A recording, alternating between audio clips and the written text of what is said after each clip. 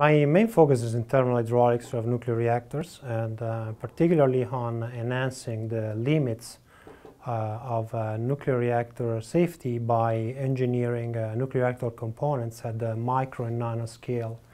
So my work involves both experimental activities in the area of bonding heat transfer and also importantly surface engineering at the nanoscale. Actually, we just started a project with Exelon.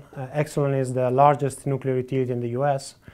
It's a 3-year project with 4 faculties involved. Within 24 months from now, we have to come up with a design for an actual fuel rod cladding that we call 21st century cladding to test in actual reactor condition. In 2 years from now, essentially our product of the research of the 4 of us will be tested in nuclear reactors.